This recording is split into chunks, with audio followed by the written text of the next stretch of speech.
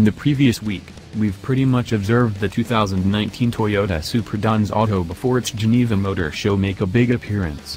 In the first place, photographs showed up in a Japanese auto magazine indicating to be spilled pictures of the creation auto. That was trailed by a very close covert agent shot of a model on an auto hauler that appeared to affirm what we found in the spilled photographs. Presently we get significantly more shots of a softly disguised Supra model that further checks the covert operative shots, and gives us a strong take-a-gander at the Supra's last part.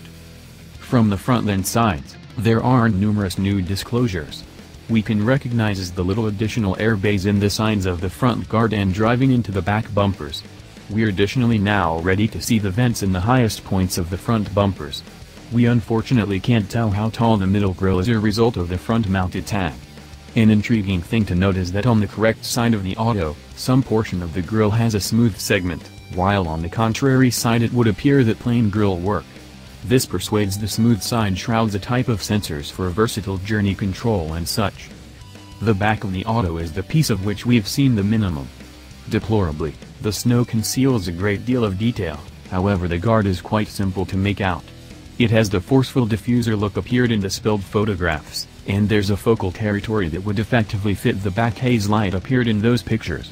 Different points of interest that coordinate are the vast double fuse outlets and the little rectangular reflectors over every one of them. The auto will influence its full authority to make a big appearance at the Geneva Motor Show. In light of spilled specs, we are expecting no less than 335 pull.